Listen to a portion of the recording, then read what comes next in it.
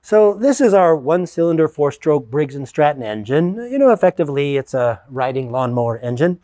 What I'm going to do here is just demonstrate how we set everything up and even demonstrate how one would take the data. But when we run the thing, it's going to be very loud, so it's not clear whether you're going to hear me real well. I'll try to talk, but I'll also show you what happens while we're running it.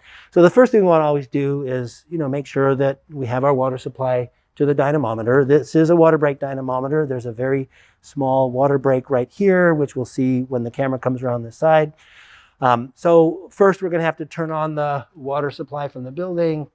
So just turn that so the valve handle's in line with the tube, which is always the case. And then this one gets turned on the same way. So that provides water. And then this is the valve that we're actually going to use to control the water supply. We're not going to provide any water until we're ready to run it. When we read our data, we're going to read the load on the dynamometer. Now, the load on the dyno here, why don't we come around this way? It's actually, this is so old too. This uses an old-fashioned hydraulic load cell, all right? So this is the hydraulic load cell, and it provides oil pressure to the gauge, and that's what's reading the load. Now that load is at the end of the moment arm. So technically, if you multiply the moment arm by the load, that's the torque, right?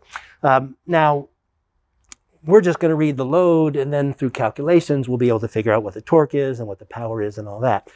Here is the water break dynamometer, as I've just mentioned on the other side. Now, when we record the speed, and again, I'll have the camera come over here. There's an RPM gauge right on the front, but as you're going to see as we run this engine, there's a huge amount of vibration, really to the point where we can't even read the gauge particularly. Now, we have tried everything we can to try to reduce or eliminate the vibration.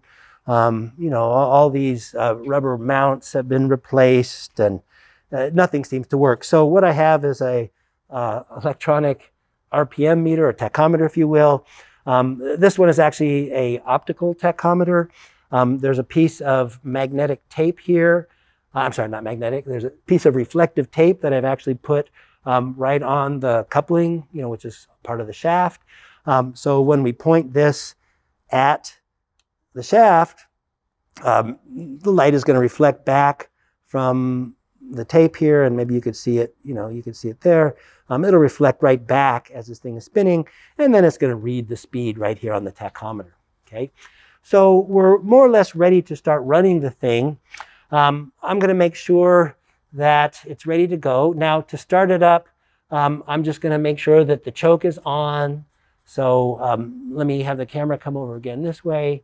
So this is a choke switch. We'll move the choke to on. Sometimes when the choke is on, it actually causes the engine to sputter, so I may have to turn the choke off. Then we also have the throttle, which is just manual, and we're just going to move this towards the rabbit. There's a little icon of a turtle and a rabbit, or if you will, a tortoise and a hare.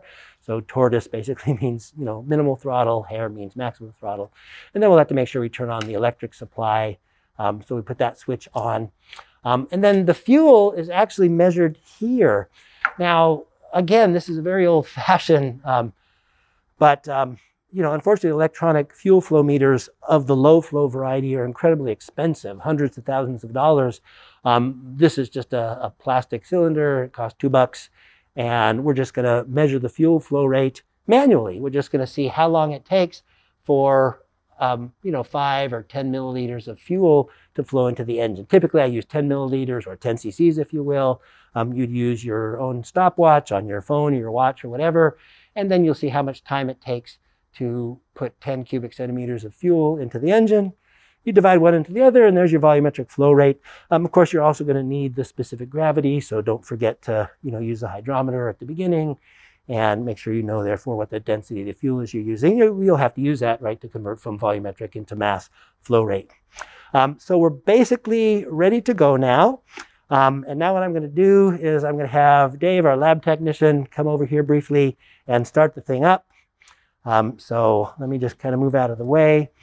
And once it's started, then all I'm going to do, actually, hold on just a sec. Once it started, what I'm going to do is then I'm just going to adjust the load in 1 pound increments. You'll see that that'll cause the speed to drop every time I increase the load. When the load's at 1 pound, I'll use this to record the speed. I'll record the load in pounds. I'll do the fuel flow measuring. And when that's done, well, then we'll just increase it by 1 pound of load, and we'll do it again and again and again until we're done. So again, I'm probably not going to be able to speak while that's happening, or I'm not sure if you're going to be able to hear me. By the way, there is a little valve in the fuel line, so make sure that the valve handle lines up with the tubing, which tells you that we have flow. So now we can go ahead and start up the engine and hope for the best.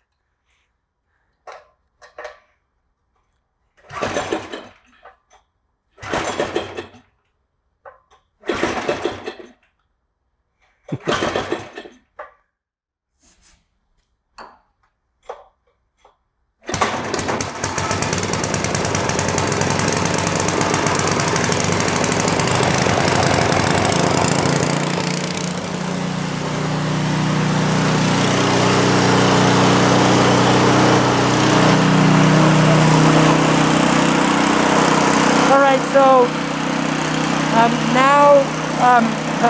now we're going to put it into the appropriate position. So first of all, I would note that we really don't have any load on it at the time. I'm going to adjust the load up to 1 pound. When you're running the experiments, you'll let it run for 5 or 10 minutes to warm up. But again, our lab technician was out here earlier and was running the thing.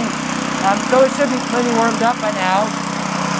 We'll make sure that the throttle is in the run position. Which it is. We'll make sure that the choke is off, which it is. And now I'm just going to bring it up to 1 pound of load.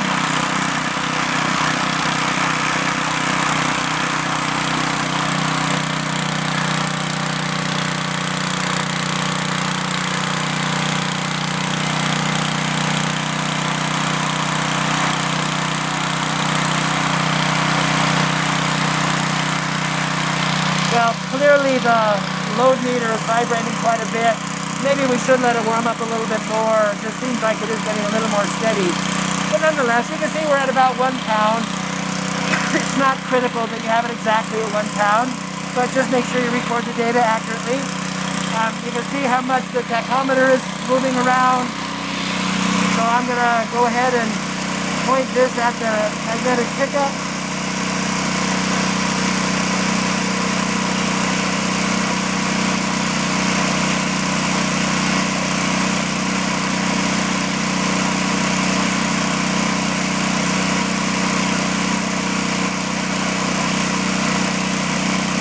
You can see this giving a much more accurate reading. All right, and then I'm going to do the fuel flow measuring, right? I'll take out my stopwatch, I'll watch it. 10 cc's later, I'll stop it, I'll record all the data, and then we'll increase the load. So we'll open up the valve a little bit more.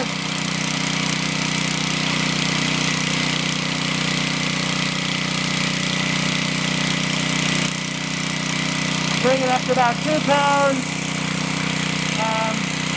Again, a lot of vibration, but we'll do the same thing all over again. So the speed has dropped a little bit. Whoop.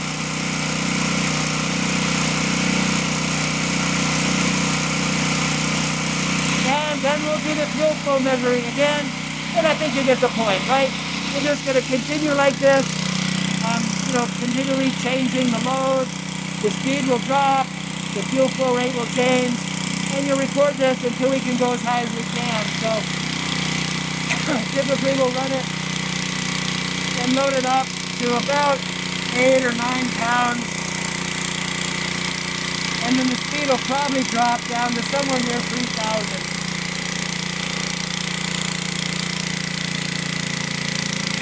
So I'm just going to record one more.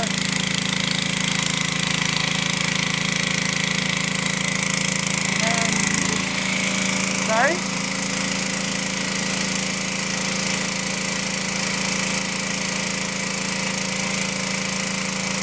So the speed has definitely dropped.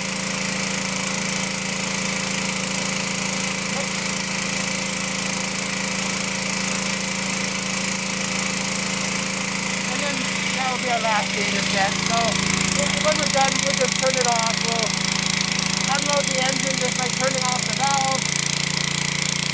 moving it clockwise.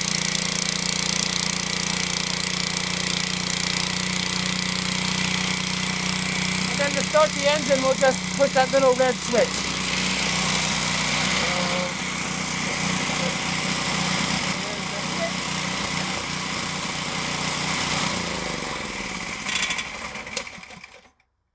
And there you have it.